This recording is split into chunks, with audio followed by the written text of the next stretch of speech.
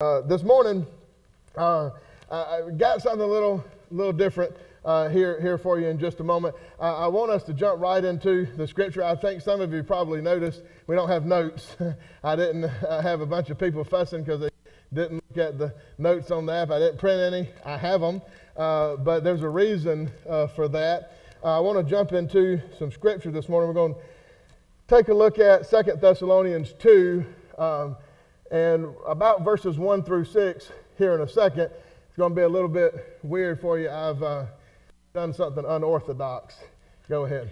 Concerning the coming of our Lord Jesus Christ and our being gathered to him, we ask you, brothers and sisters, not to become easily unsettled or alarmed by the teaching allegedly from us, whether by a prophecy or by word of mouth or by letter, asserting that the day of the Lord has already come. Don't let anyone deceive you in any way, for that day will not come until the rebellion occurs and the man of lawlessness is revealed, the man doomed to destruction. He will oppose and will exalt himself over everything that is called God or is worshipped, so that he sets himself up in God's temple, proclaiming himself to be God. Don't you remember that when I was with you, I used to tell you these things? And now you know what is holding him back, so that he may be revealed at the proper time. Ladies and gentlemen, this is not me speaking. This is an AI version of my voice. I did not record this. It is reading what I typed into the system after I uploaded a file of what my voice sounds like. I never spoke those words.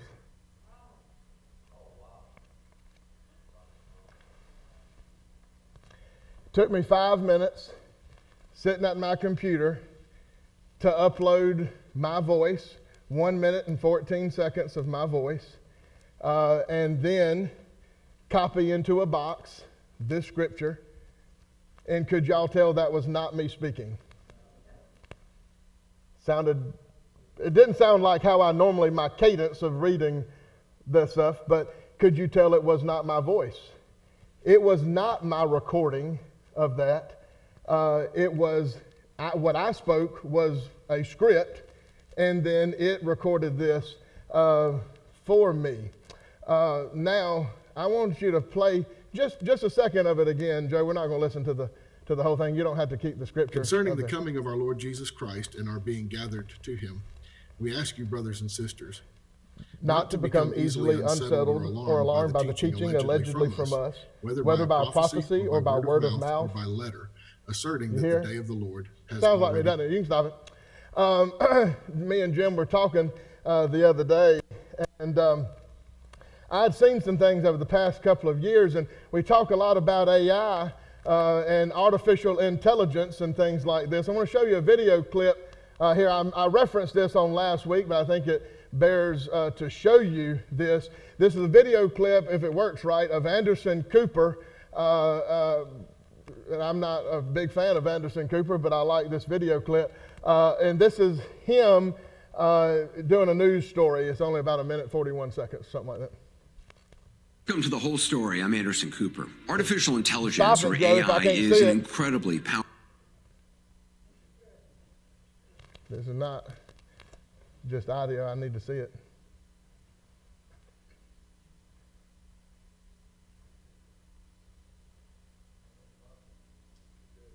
Yeah, probably so. There we go.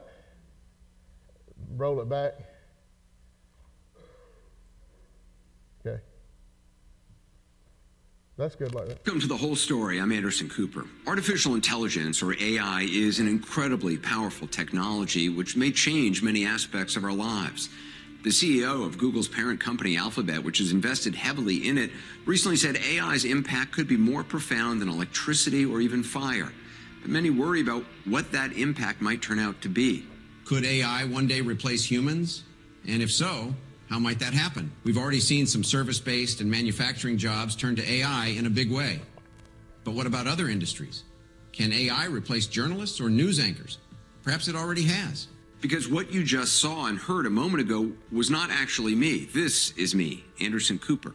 And I am an AI-generated Anderson Cooper. That wasn't my real voice, and I never spoke the words you just heard. We asked a young student in California to create a fully end-to-end AI version of me. Looks like me, sounds like me, and it didn't take him very long to do it. This AI version of me was created in just a few weeks, actually, with open source tools. And remember, this technology is still in its infancy. It's only going to get better, faster, and more accurate, which raises all sorts of questions. Like, how will we know what's real? And what is not? Not just when it comes to believing what you see on TV, but everything from creating art, fighting wars, even waging political campaigns. You hear what he said at the end? You can turn those lights on for me. Thank you, Derek. Gonna be kind of, could you tell? I mean, I can tell when I really look at it, when you look at the voice on there and you see, but if they had just showed you just a simple AI version of Anderson Cooper on the TV, nobody's sitting there looking closely at his mouth or any of that. And I seen this some weeks ago. That was about a month ago that he did that story. And this morning, our topic is going to be distinguishing between real and deep fake, okay? Because that is what Anderson Cooper just showed you, deep fake. Now, Merriam-Webster says that the definition for deep fake is an image or recording that has been convincingly altered and manipulated to misrepresent someone as doing or saying something that was not actually done or said, okay? This has been something that has gone on for a very long time. I was telling somebody the other day that years ago, I think it was either during COVID, a couple of years before COVID, I do not remember. COVID really stops me from remembering how many things. If I say it was 5 years ago, I really don't know how to quantify that because COVID was at least 10 years, it feels like. But I was able to go on this app and tell it, say, Mary Beth's number, and it called Joshua, my little brother, and it looked, but I did it was like his girlfriend's number, and it looked like she was calling him, spoofing, all right, is what that's called, and he answers the phone, but I had typed this stuff into this system that said, hey, man, and when he answered the phone, he said, hello, and it said, hey, man, what are you calling my girlfriend for? And he's in there washing dishes, and I remember him answering the phone. He's like, who is this?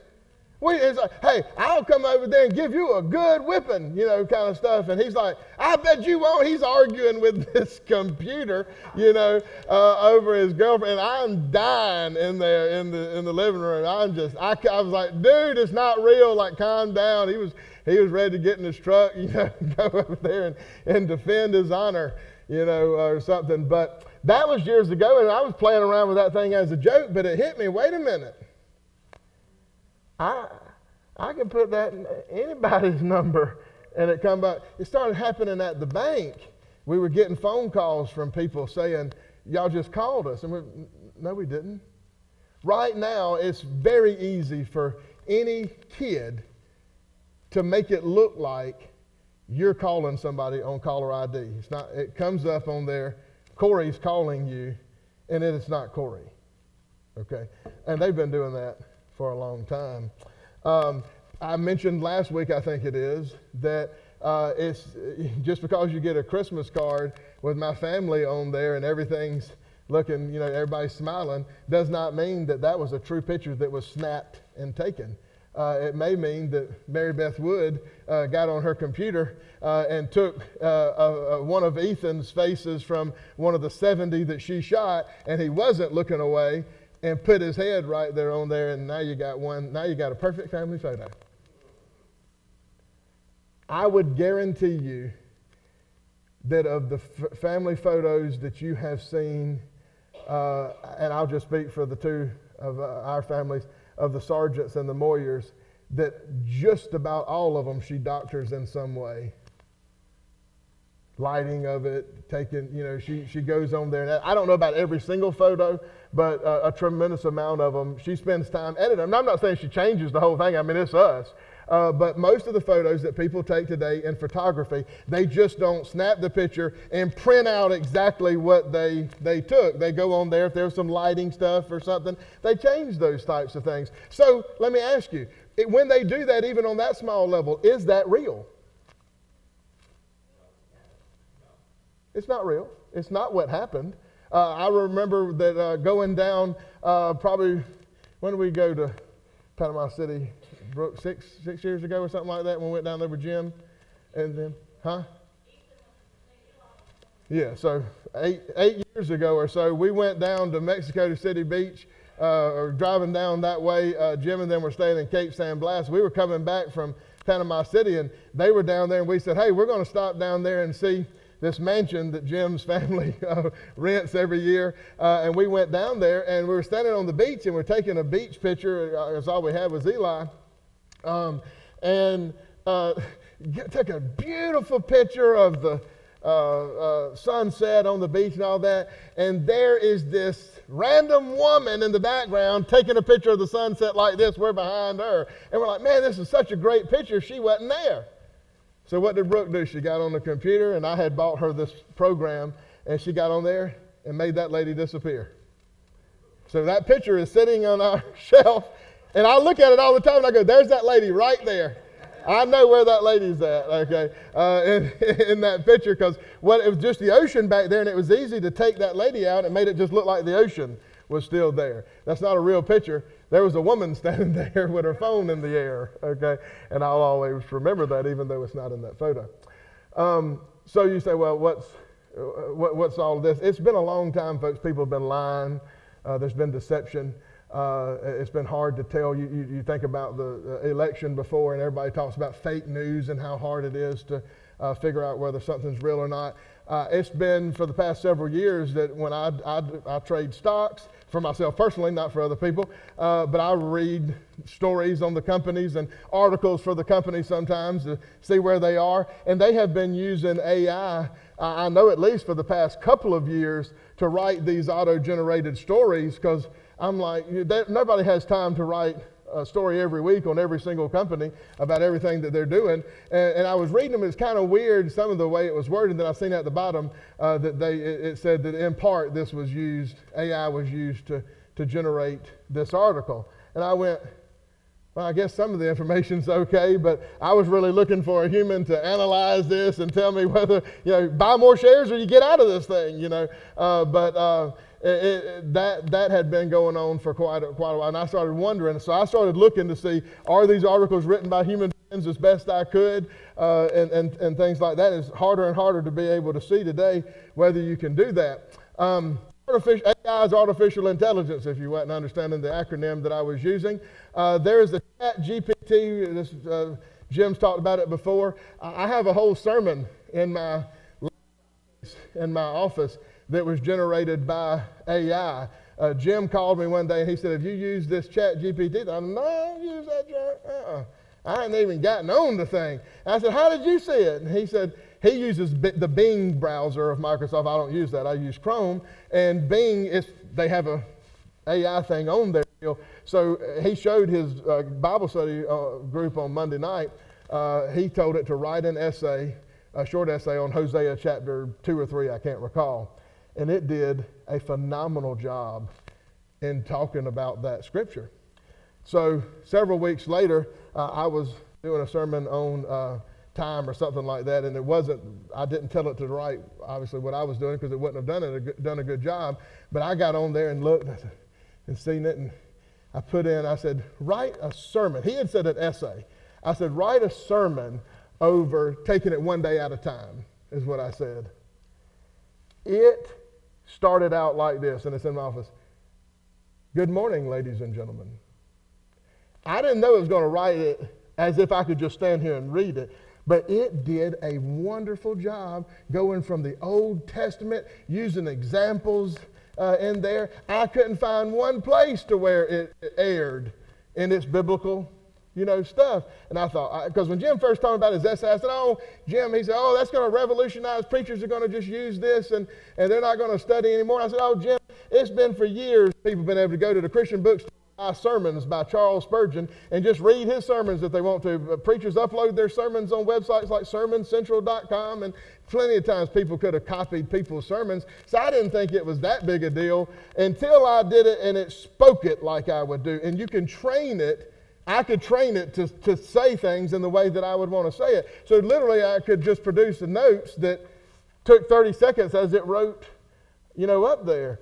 And I thought, no, this is scary. I started to get real, I thought, wow, this is kind of weird that it's doing it this way, speaking like that. So again, the topic this morning is distinguishing between what is real and what may be a deep fake, like you saw with Anderson Cooper. But I want to actually read the scripture this morning. I don't like that the AI read it, so let's read it together, not quite as fast as that did. In verse 1, in 2 Thessalonians chapter 2, it says, "Concerning the coming of the Lord Jesus Christ and our being gathered to him, we ask you, brothers and sisters, not to become easily unsettled or alarmed by the teaching allegedly from us, whether by a prophecy or by word of mouth or by letter, asserting that the day of the Lord has already come. Don't let anyone deceive you in any way, for that day will not come until the rebellion occurs and the man of lawlessness is revealed, the man doomed to destruction. He will oppose and will exalt himself over everything that is called God or is worshipped, so that he sets himself up in God's temple, proclaiming himself to be God. Don't you remember that when I was with you, I used to tell you these things? And now you know what is holding him back, so that he may be revealed at the proper time, for the secret power of lawlessness is already at work. But the one who now holds it back will continue to do so till he is taken out of the way." Looking at this verse, you see that Paul is speaking here about this coming of the man of lawlessness, which is whom? The Antichrist. No, the devil's here. The Antichrist, all right? This is talking about the Antichrist. The Antichrist is going to come. It's time of the man of lawlessness in the future. He's warning the people that they shouldn't be deceived, he says. Do not be deceived by these false teachers that are going to come in, and they're going to be teaching that, hey, the day of the Lord's already happened. It says, and pay attention in verse 2, it says, not to become easily unsettled or alarmed by the teaching. What's that last part say? Those last three words right there? Allegedly from us. So these false teachers are saying the day of the Lord's already come, and they're trying to take this message and attribute it to the apostles, to Paul and the other apostles, trying to make it sound like this is from them. He said, these people are lying. They're saying this is messages from us. I don't think so. Whether you hear it by prophecy, by word of mouth, whether you see it written down in a letter, it is not so. Paul is saying, watch out for this. He's saying, be careful. Even when somebody's trying to say that it come from a legitimate source, which they were legitimate sources. And you see it says, asserting that the day of the Lord has already come. And in verse 3 it says, don't let anyone deceive you in what? In any way. Folks, that's getting harder and harder in today's world. And what I just showed you, and with the illustrations that I just gave you, if it didn't give you pause, something's the matter with you. Now, I want you to know, I love technology. I have Alexa in my house. I remember one time somebody was in a Bible study, and they said, do you have Siri in your house? And I was like, oh, yeah. I said, I got Siri and Alexa and the Google Assistant. They like to fell out. Wake up. They may be listening to you. Well, I don't really care because I don't really say anything. No, I do probably say something, but, I don't really care. If they were listening in there to me, that's pretty boring. Y'all shut up there upstairs, kids. Something like that, Brooke, make me a sandwich.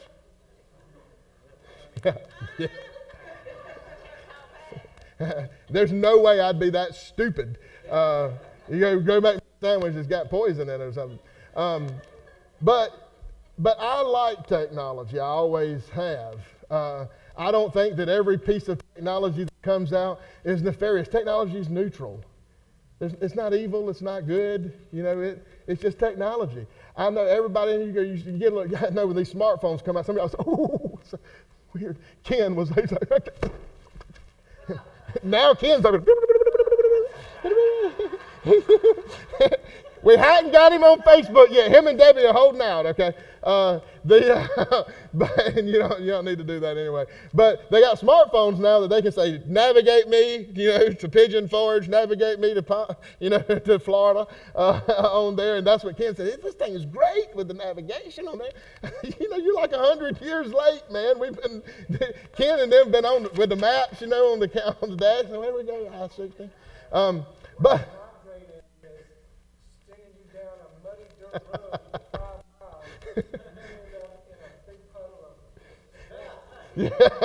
Well, you were deceived, sir. I'm sorry. But technology, the technology, though, has always been able to be used for bad purposes, all right? And you always have to account for that kind of stuff. We found out with Edward Snowden just how much the United States government was listening to us and all that kind of stuff and tracking us and these different things. But you give away all kinds of stuff. If you have one of these cell phones and you're opening it with your face, they have your facial likeness. They have your thumbprint in there. You do your banking on there. We do all of that. And guess what? I'm not an off-the-grid person. I'm just going to do it and come what may, I guess. You know, I'm not going to take the mark of the beast. And guess what? They can't slip the mark of the beast on you. I want you to, don't get, listen, the mark of the beast won't happen like this. You'll wake up one day, oh my goodness, it got on me. First of all, you've got to be left here from the rapture, so you'd have a problem. Second of all, you have to willingly take it. And you will know that this is the mark of the beast. It won't be, oh, I thought I was just going to get a medical procedure and somehow they implanted the mark of the beast in me. It's a decision, just like anything else with God, for you to reject God, for you to capitulate to it and to do it knowing that you have rejected God. Okay? So I want to dispel any kind of rumor somebody may have had that somehow they're going to get you. You know, it was in that shot. You know, that COVID shot, they got it to us. You know, if that's true, I got the mark of the beast because I took the first shot. I think it was a little nuts that I did it, but I did it, and I don't think I'm sitting here with the mark of the beast now, okay? But you can believe that because people believe crazy stuff. So, I digress from that, thankfully. Here he's talking about not to be deceived, but folks, I'm going to put something to you here. I am going to talk about this a little bit because bad about technology. I've just told you how much I like it, but I'm not trying to just talk about all technology is evil because we got to live with it. And I like washing machines and refrigerators and all the amenities that we have, heat, that we have now. But let me put something to you. You say not to be deceived in any way and how difficult that is. We have been inundated the past several weeks, and if y'all are administrators of the Facebook account, maybe y'all have seen the number of Facebook messages I've been receiving recently that says your page is subject to be taken down. It's been like 9 of these things over the course of the couple of weeks. You've putting content out here that violates Facebook stuff. Click this link to appeal it. And what do I send every time? A thumbs up. I'm not an idiot. This is not coming from Facebook, and I'm not clicking your link. Okay? How many people have looked at their financial accounts and you see your bank or somebody telling you, we've been dealing with scams, don't do this, Put it this way, folks, if somebody tells you that, they call you and they want you to go out and, buy a money order for $5,000 and, you send them 4,500 of it and keep 500, something's wrong with that. Okay? Something's wrong with it. I worked in the banking industry. I've been seeing scams for a long time. I told you that it was very hard for us in the banking industry before I left. How did we deal with people? Beverly got, or let's say Debbie, because she banked where I was at. Debbie got a phone call. It said Capital City Bank. She's seen it. She knows that number. It came from my office number. And so Debbie answers the phone. And let's just say they have done, as I've showed you today, is very possible. They've got it in my voice. And it says, Debbie, wanted you to know you need to come down here to the bank, something, whatever. I've just showed you today that it can happen right now. Think about it a little bit further than that. Say that they spoof my number. They call Brooke. And because you can pay, I paid $20 to have the access to this 1,000-word thing. And there's even that company that I use has one you can pay $119 a month for, and you can really work with your voice to get it perfect. Okay? And they do voiceovers and things like that. It's used for some good means. All right?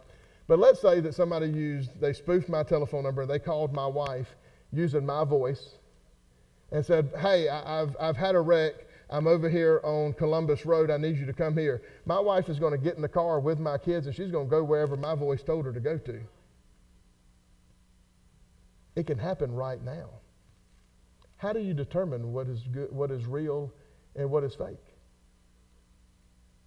How would you determine that? How would I determine that?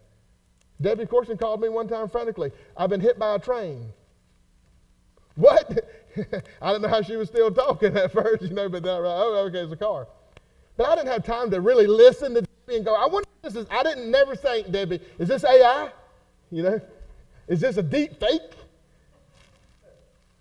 I didn't, you told me not to run over there, but I was certainly getting up and ready to come out there to Bolingbroke, You think the scams are bad now to determine whether it's a right link or a right email, or, you think it's coming from your bank because they put your bank's logo on the email. We are in uncharted waters right now, people, whenever they can take they have all this information, and all it takes for me, I can do it right now, and if you want me to later, I can do it. I can upload, if you left me a voicemail, I have a voicemail on my phone from Ken and Durley both. Durley is always leaving me at least a minute voicemail. I can upload that voicemail right now that I have from Durley into this system and generate her voice to say whatever I want it to be. No more voicemail. I don't need to record it live. I just need your voice from somewhere in a file to upload it, and I can make it sound like you. I can do it today standing in front of your face if I have my computer right here. And how could you use that? So my point is that, look at this today. How do you determine? How are we going to determine between fake and real? When you're looking at Tucker on the news, because, DirecTV cut you out of 13, so you got to be watching 41 right now. Y'all's viewership should have went up a little bit for DirecTV people. But is it Tucker? Or I don't want you to question all this stuff right now, because it really is Tucker. I'll be going, oh, well, we don't really know, and everybody's panicking. But I'm saying, folks, I was shocked. There was a lady, I was reading a book, there was a lady, and I forget the town she was in, but she was a pregnant woman, and facial recognition, it was in the news, but I didn't see it. Facial recognition said that she was a part of an armed robbery or something. Don't quote me on all the details. I can't really remember it. I didn't bring the article with me. But she was an African-American woman, and they arrested her based on facial recognition software that said she committed the crime. She was 6 to 8 months pregnant. I can't remember exactly where she was. They arrested her in her house in front of her children, took her to the police station to where she sat on a concrete bench for hours and hours and hours, and she kept, I didn't do this, y'all are nuts, what are you doing? I didn't do any of this. They didn't even let her go then. They let her out with bail. And it wasn't her. And she is suing the pants off of this city. And she should. I had no idea that we had gone that quick. Usually, I remember voice recognition back when it was on my old Motorola Razor, and I would have to say, Brooks Sell. And you had to train it to say it, and then it would recognize your voice. You don't have to do that anymore. But it took years for that technology to advance. 5, 6, 8 years for that technology to get real good.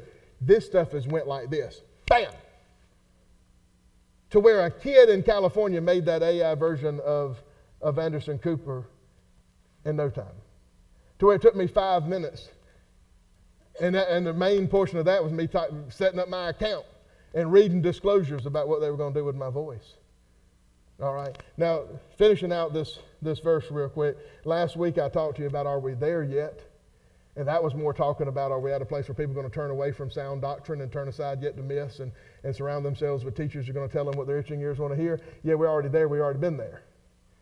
Well, this is not something tomorrow, this kind of AI stuff, this technology, the things that people are doing with the scams and whatnot. It is here. It's been happening. And it's, as Anderson Cooper said on there, the technology is still in its infancy, really, because it's only about a year old that has really been out here in the public, where public can use it.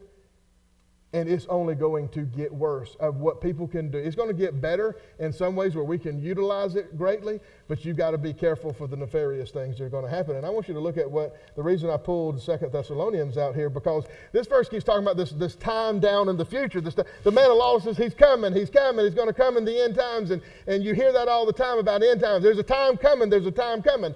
I'm not worried about that right this minute. Look at verse 7. There is a time coming where there's going to be a man of lawlessness. You need to be ready for that. But Paul tells the church at Thessalonica, for the secret power of lawlessness is what? It's already at work. And this was 2,000 years ago.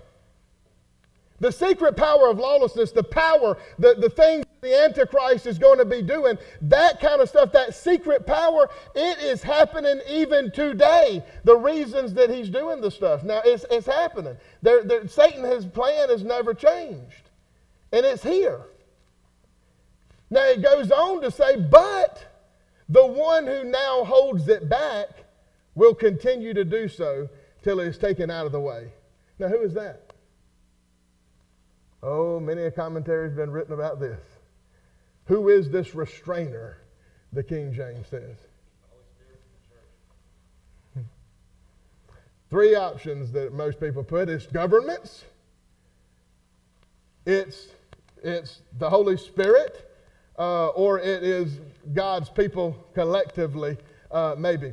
I'm just going to give it to you the way I've studied it out. It's the Holy Spirit. Only one that makes sense. Some people said it was Rome. And yeah, the governments that do make it harder for the man of lawlessness to come because you're going to have a one world government and we have all these national governments and all that stuff, but it goes a lot deeper than that. The Holy Spirit right now is the only thing that is restraining this power and all that stuff. But it says there's going to come a time, it says he's taken out of the way. Be where he's just, it's like the verse this morning in Psalms, not going to be necessarily hidden. The Holy Spirit's ministry is going to change and God's going to say, enough of the restraining, let go. Holy Spirit's still here. Holy Spirit's not going to leave. The Holy Spirit's still going to be here in the world, but he's not going to restrain the stuff anymore. Can y'all believe we're living in a time of restraint? Doesn't feel like it sometimes. What's it going to be like when his hand is removed like that? And what I want you to understand is we don't have to fret. We don't have to worry. Really, if you're a saved, born-again Christian, you do not have to worry about the tribulation time if you believe in a pre-tribulation rapture. We're not going to be here. Okay? So there is no use to necessarily fearmonger to you about that. But what this is saying, we are already in times to where deceptions are occurring, to where we are living in the Gospels. It talks about there's going to be a time of birth pains. We're going to have to experience some bad times right up until the rapture of the church, folks. And you got to be ready. You got to think about this. I can't tell you the end of this lesson today on exactly what you've got to do. I just think that you need to be vigilant, that you need to be aware that there are ways out here that the world is using, and there are a lot of good things, but you need to be careful because there are people sitting in this room, and there's more than one of you, that I know personally that have been scammed. Some of you scammed by tens of thousands of dollars. And if those people would get up here and give you a testimony of what had happened, they'd tell you, I'm in my sound mind, but these people were good. And they didn't even have this kind of technology. So I can tell you now, you know, you need to be on alert because it is so hard right now for us to keep up and figure out what is true and what is fake. So let's look at Philippians. I want to leave you with hopefully a little bit of encouragement. Philippians chapter 4, verses 4 through 9, Paul says, rejoice in the Lord always. I will say it again, rejoice. Let your gentleness be evident to all. The Lord is near. Do not be anxious about anything. Now that's hard to say once I've just set you up for all of this stuff I just said. But in every situation, by prayer and petition, with thanksgiving, present your request to God. And the peace of God, which transcends all understanding, will what? Guard your hearts and your minds in Christ Jesus. Finally, brothers and sisters, whatever is true, whatever is noble, whatever is right, whatever is pure, whatever is lovely, whatever is admirable, if anything is excellent or praiseworthy, think about such things. Whatever you have learned or received or heard from me or seen in me, put into practice, and the God of peace will be with you. Okay? If you look at what he says in the verse, that you're not to be anxious about anything, But in all these situations, you're making your request known to God. When you do that, when you are focused on God, when you are dwelling inside of God, and I didn't tell you all of this stuff for you to go nuts and you to be scared and you to be anxious and you to be worried and have like PTSD about everything that's going on, because folks, I'm here to tell you, we can't control it. You're not going to be able to get off the grid and stay away from everything. I don't care how much you try, it's over. It's already done. Your information's already there. They can already do it for you. Like I said, you've already left me a voicemail. It's over. You can't hide from it. What you don't do is go hide under a rock, really, and give up and say, oh my gosh, I can't be engaging in this world because it's a terrible world. It's always been. Paul was writing this 2,000 years ago. What you do, and the only hope that we have, is that you abide in Christ Jesus, and that you let him fight your battles, and that you have your mind trained on him, and that you focus on what is true, on what is holy, on what is noble, and you keep your mind as pure as you can. He's going to guard and protect your heart. He's going to guard and protect your mind, and he's going to help you to have a discernment that is about you, to when you see something that is fake. Had I played that for y'all today, you would have known at some level something was weird. If I just tried to do that today and didn't tell you something was coming on, y'all would have, some of you were going, I was drinking water while it was playing, y'all. So surely you didn't think I was up here reading it while I was drinking the water.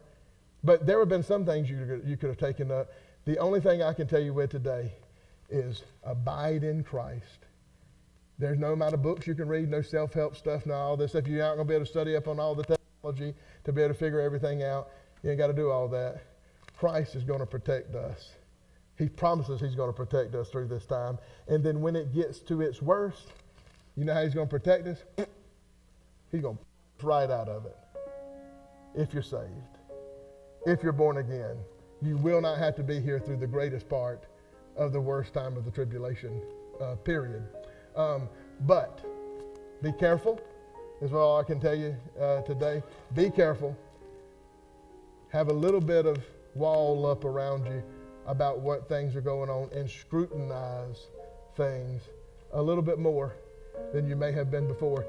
I'm just advocating for you. I'm not advocating for you to be, as I said, paranoid, but I'm advocating you to not be gullible, for you to not be naive and just let somebody take advantage of you, because they're working hard to do it, and they're doing it to the church all the time.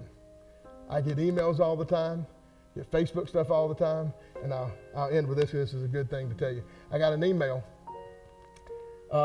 years ago that have caught you looking at pornographic material on your cell phone, and we have a video of you doing this. And if you don't send $687 into our Bitcoin account, we're going to send this video, because we've put malware on your cell phone. We're going to send this video to all of your 50 top contacts. And I just looked at my phone and I went, I know that's not true. And I just let the email go. I didn't bother with it. A couple months later, I got another one. I thought, I was getting it on my phone, and my phone has my church email and my regular email and all that together. But I realized they were sending that to my church email. And I went, ooh, what a good scam. Y'all are sending that to preachers.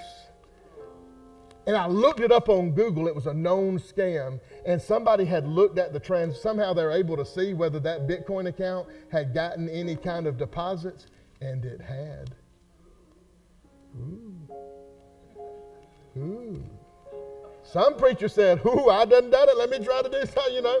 And I was going, I know I didn't do it, number one.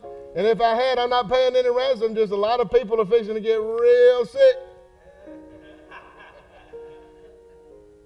But I mean, I didn't think nothing of it, because you get all kinds of emails like that. But when I seen they targeted the church, I thought, ooh. And see, they do that. They target Christians. They target pastors. They target the churches, because they think we're gullible. They think we're stupid. Don't be. Okay? Don't be. Have your wits about you. Do right. Act right. Don't have an appearance of evil. And you don't have to be looking over your shoulder to figure out, ooh, I wonder if. okay, if we're abiding in Christ. Let's pray. Father God, I praise you and I thank you, Lord, for the actual reading of your word today. Father, and I just pray that as we mull these things over in our hearts and our minds, Lord, it is very difficult for us to see, Lord, just with our own human eyes, how we could possibly tell the difference, Lord, between what is true and what is fake, Lord, in the world, with all the different ways, Father, for the deceptions to occur. Not everything, Lord, is nefarious. It's not all evil. But Lord, it certainly is still a blurring of the line between what is true, Father, and what is genuine, what's real. And Father, I just pray that you would help us, that you would, as the scriptures say, guard our hearts and guard our minds, Lord, to help us to read your word more, to pray more in communion with you, Father.